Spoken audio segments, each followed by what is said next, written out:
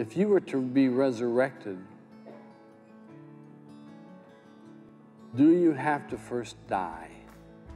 If I were to die now and people said, well, are you going to resurrect? I go, no. Would I want to for some reason? No. Well, Jesus did, and I know he did what he did to accomplish a purpose and a direction, and that's been done.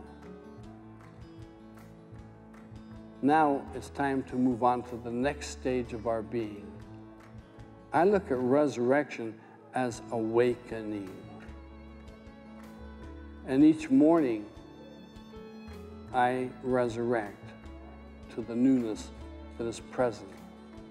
Each day, there's a responsibility that goes with that resurrection. And that is, I must choose back God and call forward God's name and say, here I am.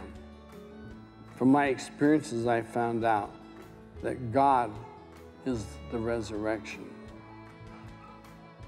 And that is us willing to do that which is necessary to bring your consciousness back around and awaken it.